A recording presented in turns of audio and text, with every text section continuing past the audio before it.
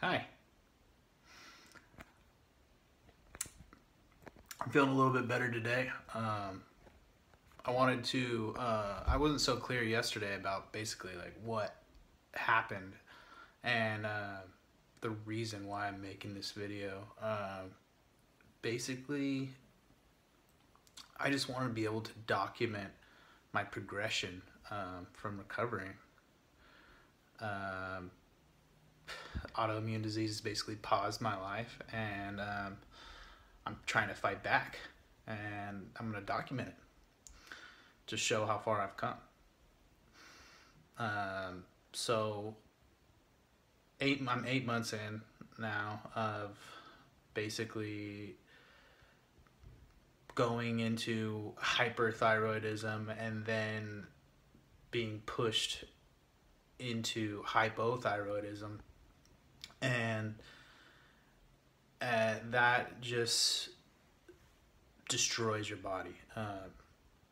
Basically, initially I started with panic attacks and then wind up losing about 15 to 20 pounds of muscle mass.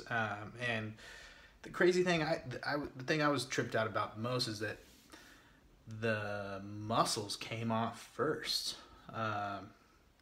I lost all my muscle mass, and then it got really weak, and then at the very end I started losing fat. So it wasn't a very positive experience. And then when I went into hypothyroidism, basically not enough thyroid hormone, I gained a bunch of fat. So I didn't gain any muscle, I just gained fat. And so basically what happened is I lost all my muscle mass compared and gained a bunch of fat. So it just totally screwed up my body fat index. And then lost a ton of my hair. That's cool, but it's all right. And I had to quit my job. I was so weak I couldn't walk, so I basically kind of just been recuperating. I ended up having to move in with my parents because I couldn't support myself. And all that is totally fine though. Yeah, I'm like, it's kind of like a huge reset for me.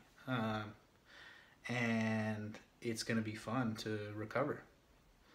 You know, I mean, working to get my body fat index back to where it needs to be, that's all just going to be a really good time. And I'm going to document it step by step,